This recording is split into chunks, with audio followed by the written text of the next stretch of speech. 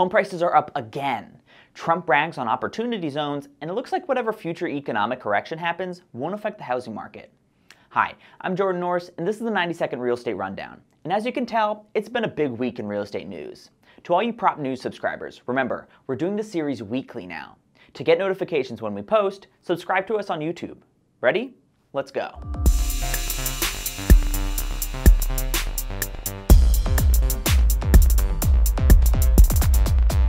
During his State of the Union address, President Trump praised the Opportunity Zone tax incentive for pouring money into poor communities that haven't seen investment in decades.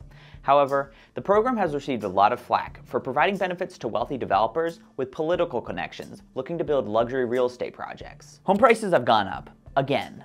From December of 2018 to 2019, we've seen an increase of 4%.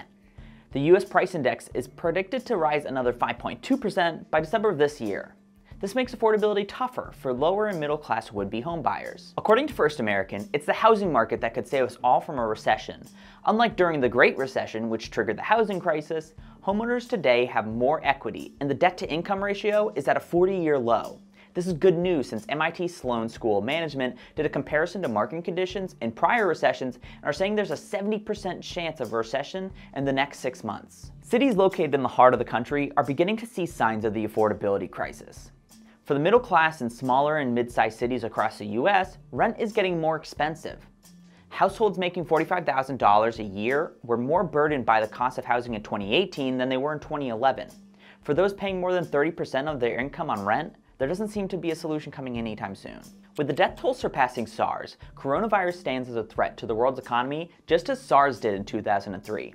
Because China accounts for 17% of global GDP, investors are starting to worry. And when they worry, they sell stocks and purchase US bonds, which increases the competition for people who buy mortgage-backed bonds. All of this translates to lower mortgage rates. That's all we could fit in this week. For the top headlines of next week, please subscribe to our YouTube channel. And if you have any feedback on the show, comment down below. We'd love to hear your thoughts. See you next week from our new offices.